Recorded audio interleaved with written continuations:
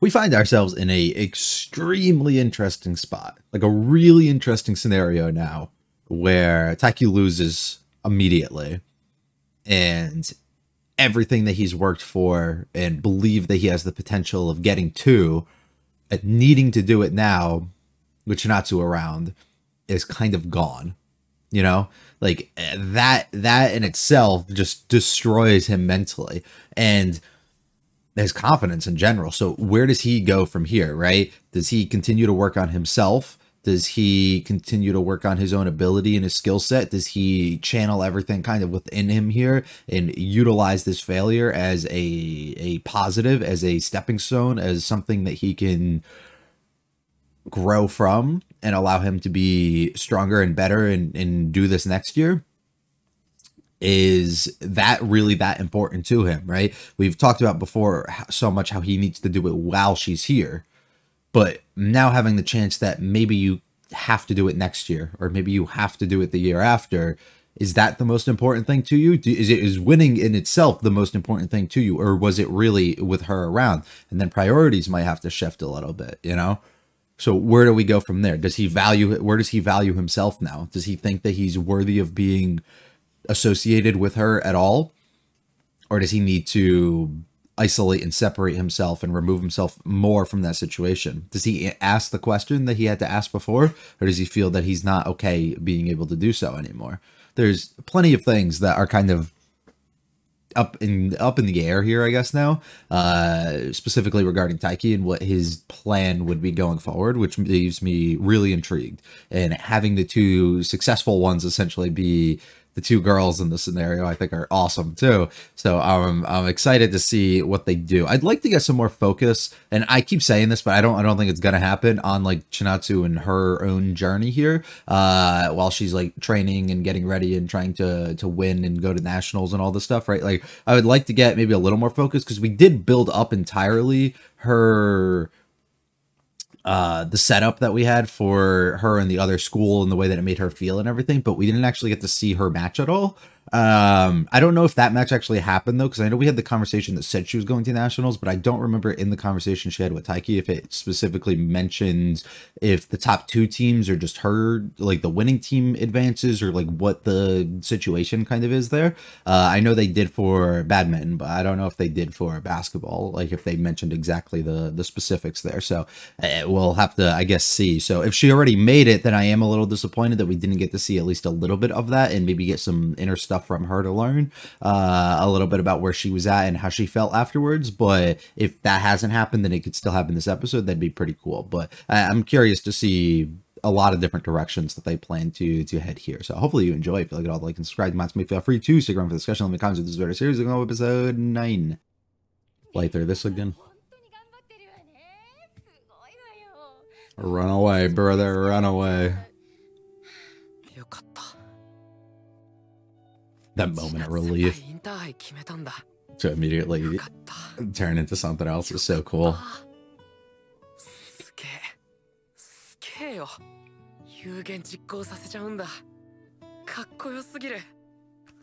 The frustration within oneself.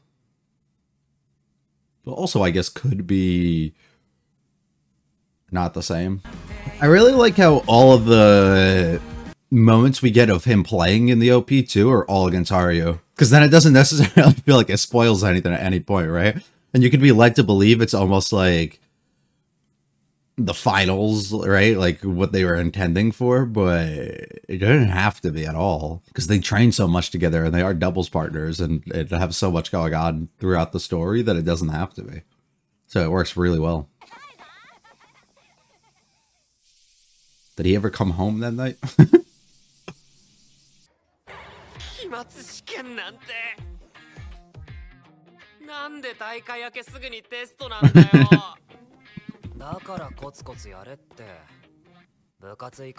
Nah, screw that. Absolutely. Life of a procrastinator you would not get.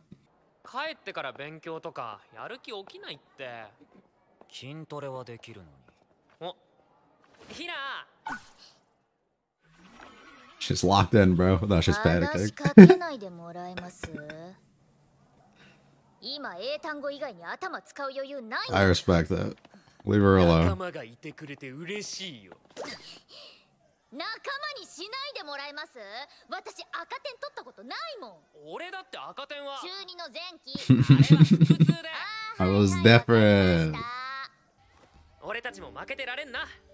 さあ、勉強は忘れて部活。Okay. やっぱり落ち込んでるよね。No. No. この前の県予選で負けて。He's still trying to. 想像もしてたみたいなこと言ってたけど。千夏先輩はインターハイ決めたんだし、家でも気まずそう。先輩とはあんまり話せてないみたいだな。テストと部活のすれ違いで。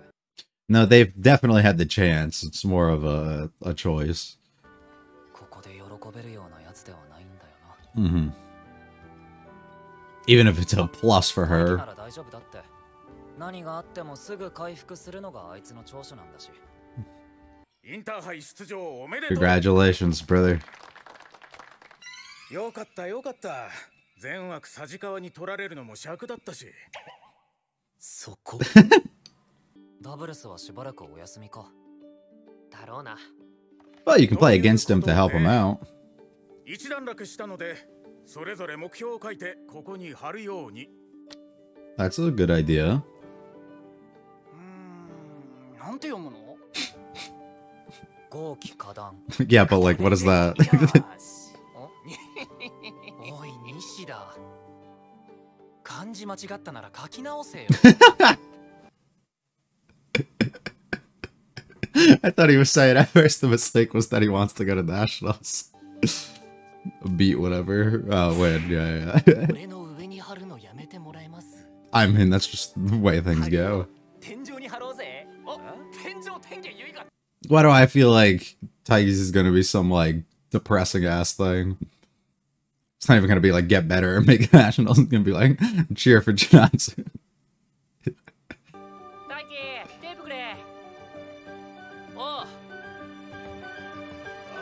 あとお前ら Okay. That's not bad. I like that a lot more.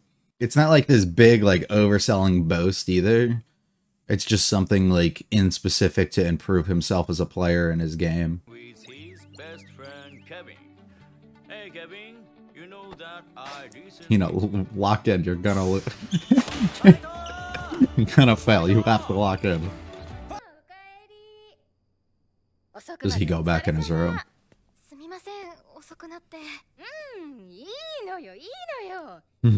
You keep doing you.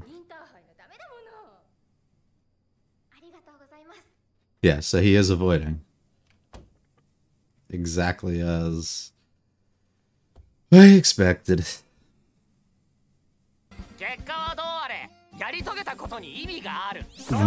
The result does matter.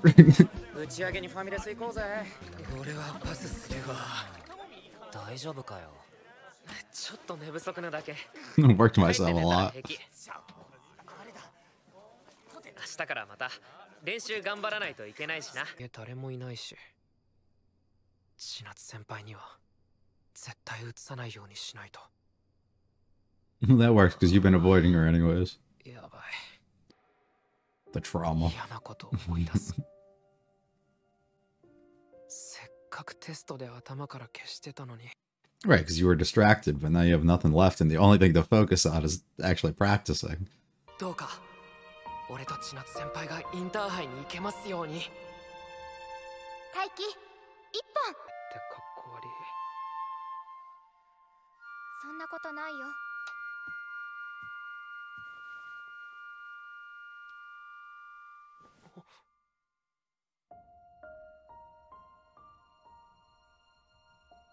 暑い。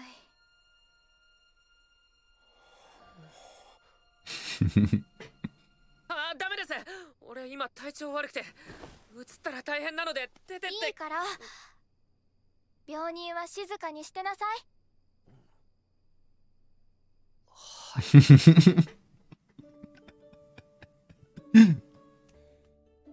He reminds me of a big baby. はい。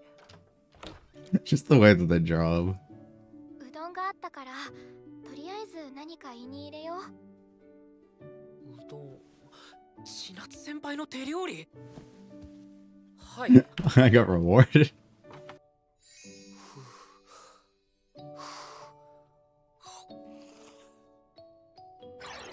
Oh. 鼻が詰まって。 Oh, okay, okay. I was gonna say, his perfect vision of her being the perfect wife just got ruined for her. こんな近くにいるな。 Yeah, whose fault is that? 本当もう大丈夫なので、部屋戻ってもらっていいですよ。 Why are you trying to get rid of her? 少しお話ししてもいい？ほら、大会とかテストで最近話せてなかったし、それに大輝くん言ってたでしょ？大会が終わったら私に質問があるって。 Not anymore. Unless he does. Unless he does. 一つ質問していいですか？こんなことを言いましたっけ？あ、しらばっくれる気だ。そんなことないですよ。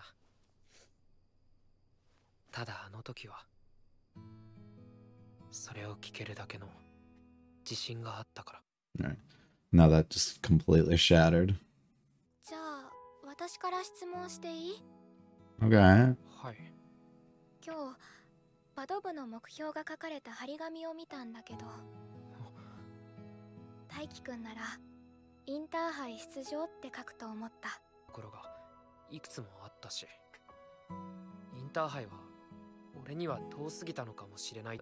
1年でインターハイの厳しさを知って、それでも挑戦する覚悟があったけど、俺はただ生きたい、勝ちたいってだけで身の程知らずだったかもって。 So improve at a fundamental level first. 笑ってます？遠くの目標を持ちつつ近くの自分も見れば。けど今の俺に遠くの目標は。大輝くんは覚悟って言ったけど、身の程知らずなんじゃないかとか、無理かもしれないとか、私もずっと頭の片隅で思ってたよ。覚悟がプレッシャーになってインターハイ行きたいっていうのがあったから、朝一番に起きれた。私はこうなりたい、こうしたいがあるならそれを大切にしてほしい。遠くの目標を持つことを怖がらないでほしい。どんなに身の程知らずでもそれが努力する原動力になるならそれで十分だと思うし、そういう人を私は応援するよ。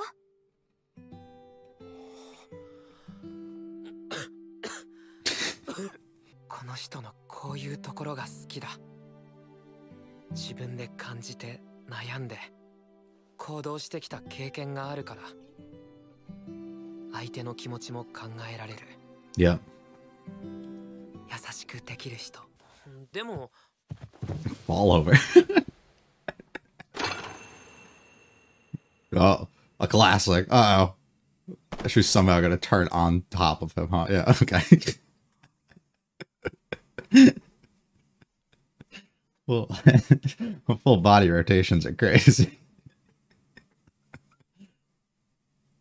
Look at a cliffhanger. すみません。 It's all fun and games till your mom walks in. ふらついてしまって。 Hey, yo.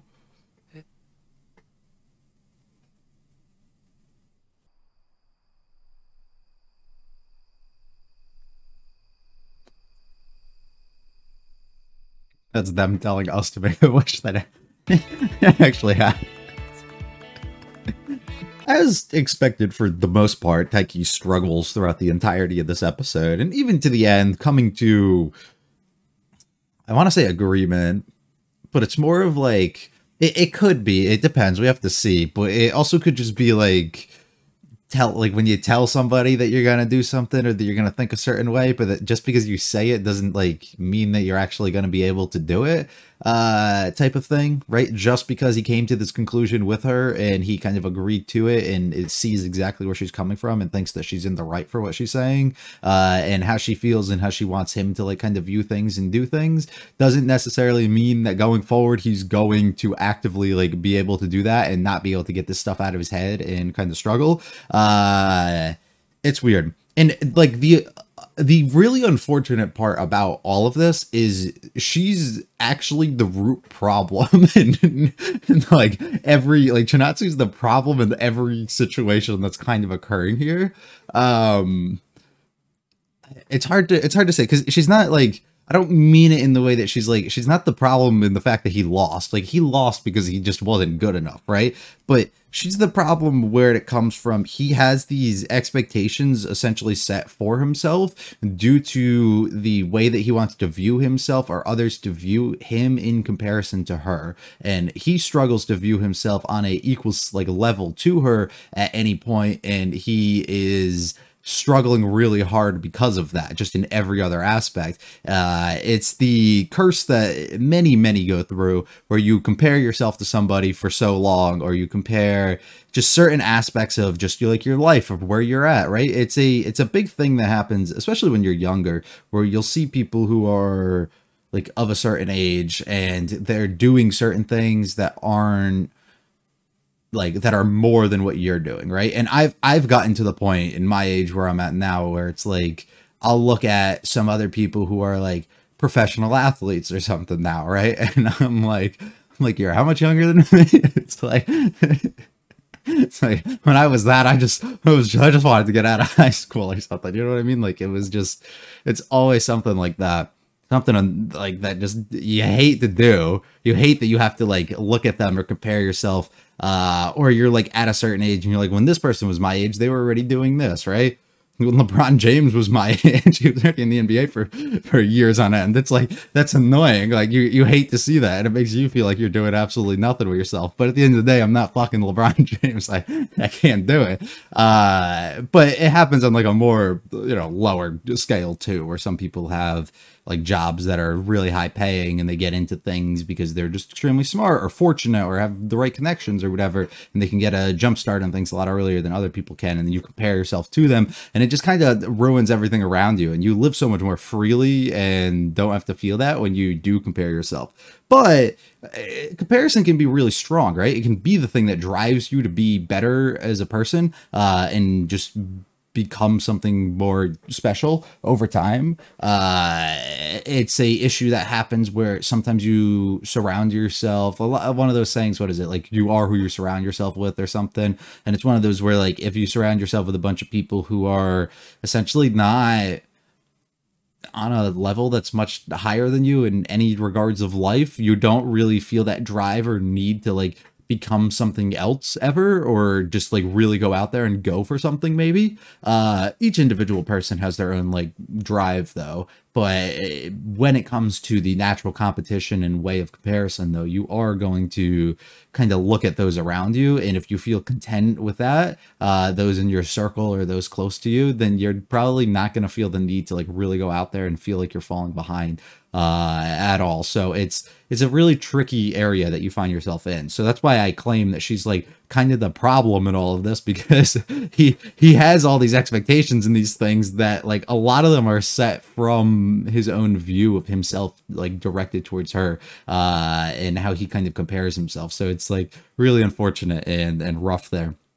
But yeah, he spends the most of the episode just kind of going through and struggling internally with all of that, which kind of sucks, of course, for him, but it is to be expected. He ignores her. He struggles to bringing himself to her or being around her. It's just like, how do you face somebody or something like that? You made these boasts and these things and you can't even back them up, and then you gotta be around the person who actively can go ahead and do all those things. It's like what I said last episode too, though, where she's not the same age as him, right? She has gone through and she's done this. And while she might have had a more successful first year than he did, it still ended in failure and still didn't get her to the level that she actually wanted to. So it's those mistakes and those failures that you have that lead you to what you can actually grow into and become. And that's what he needs to kind of take on from here and learn. He failed a lot here, but if he can focus up and he can work hard and really have that motivation like she ended up doing and getting up early and wanting to do that, things will work out at the end of the day, right? And you can hopefully trust in yourself and your own ability and the things that you've done enough to get you to that point.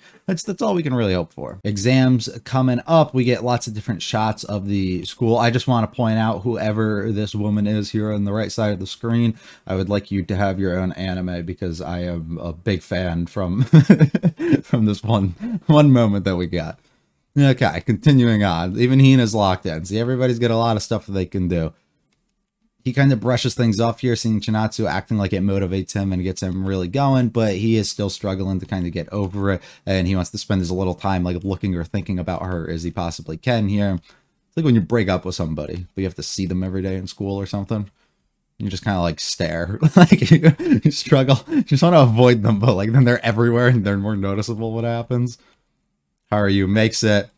This could be good too for us, right? We get to learn and work with him and push him even harder. And we can get better working with somebody who has made it to nationals, so it could be really good.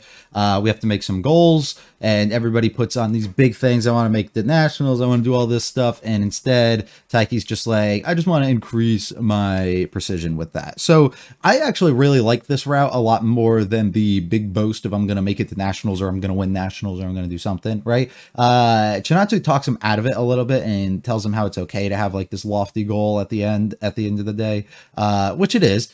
But I think it just depends on the way that he wants to kind of view this. You can look at the big picture, right? Where you're going to make it or want to make it to nationals.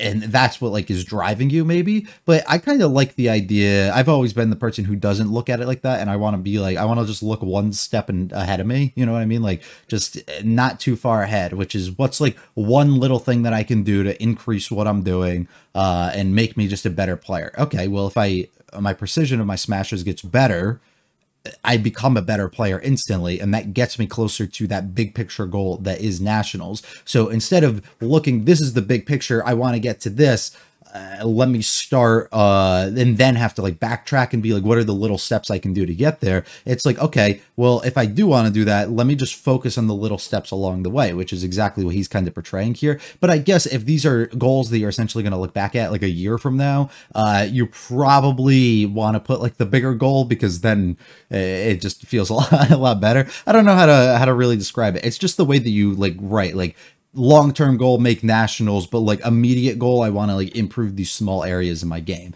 And I think that's really the probably smart way for you to go about it. So I don't necessarily have a problem with anything that he's writing here, but I can see it from everybody's perspective. I really love just the shots of Chinatsu playing basketball. She looks so cool when they do it. I don't know what it is. It just looks so cool. Practicing late, closed door, let me avoid her. I can't really bring myself to go out there and confront this. And we have to go home because a buddy is feeling sick. Honestly, I felt like a lot more happened throughout the episode, but I guess it really didn't. And we're still only at the halfway point of it, which is funny. I guess that conversation really did take up a lot. Everything just rushes to the brain the moment that he had that second to sit back, relax, and not have to like focus on exams and be distracted by these other things. Everything just resurfaces and it hits him hard and he gets sick. But look who's here to comfort you. I think this is a really sweet and fun conversation. Overall, like just getting her to play this sort of role and take care of him, but just have these conversations and the talk that they end up getting to have is fantastic. Her being a little bit concerned and seeing like, and knowing, this is what I said too, where it worked really well with having Hina be that person who was like first to really go to him and talk to him last time. But I think having somebody like Chinatsu would work a lot better due to the failures and the stuff that we do know she's gone through in the past. So now being able to like actively listen to somebody who has gone through this as well and kind of can relate and understand you on a certain level of that, knows what you're going through, so she can kind of just see through this like little front that you're essentially putting up here. And that's probably why she hasn't forced anything until this point, this whole past week. While you guys have been busy and had to focus and study and do all of this, she ideally would be talking to you and wouldn't just like not have any conversation or any contact over this time, but probably has been giving you your space, knowing that if she was in your shoes, that's likely what she would have wanted instead. Tries to get him to switch up on exactly what he wants to do. I think she has some good words, and overall it's not the wrong thing at all for her to actually have. I always had this voice in the back of my head, there wasn't full confidence that's always there, and he fully knows that as well. But it's that drive, that failure that I went through, it's that thing that made me want to get back there and be better, is what got me up every single day. And that's what makes it easy to root for people like you who want to get up and actively want to do that. So become a person that we can want to root for, right? Until he tries to get up and do some stupid shit. Somehow she ends up directly on top of him, which is kind of crazy. They give us like the one fan servicey shot that we've gotten like in the whole show so far, which is kind of funny. Kind of like not my favorite trope, but it's not the worst thing. And it just depends on what they decide to do and how they want to play this off. It's definitely not going to be as serious as they're trying to make it or dramatic, but we'll see. I go back and forth with Hina and Chinatsu, I feel like, all the time. Just like my overall feelings. I like the playfulness between Hina and Taiki. I think like in an ideal world, we take like the playfulness that is the relationship that he has with Hina, and then we take like all the other aspects of Chinatsu, and then we make like a perfect like being that he can be with. But that's why it like makes it kind of hard, because Hina's like this just like really cute, fun thing for him to kind of be with, and her to just joke around with him. But she does get serious and like does care a lot at those certain moments. And then Chinatsu's just like perfect in like every other aspect. So it makes you just kind of want to have like a 2-in-1. Why not both, bro? Just fuck it. Go for that route. That's all I will have, though. I hope you guys enjoyed. I definitely did, having a blast with the show. It's been really fun for me to watch. I will be back for the 10th episode. Hopefully tomorrow I can watch it, if not the next day. But I'm trying to, hopefully by the end of this week, I have all these episodes caught back up, and then we can start back on the old stuff again. But then we'll be on good pace going forward after I slept for a couple weeks. But sometimes you got to do it. You got to have that little reset, you know? So hopefully you enjoyed. If you liked it, like and subscribe. Feel free to check out the channel. Leave comments with this video series. I'll be back for episode 10 very soon. I hope it's a great one. Peace.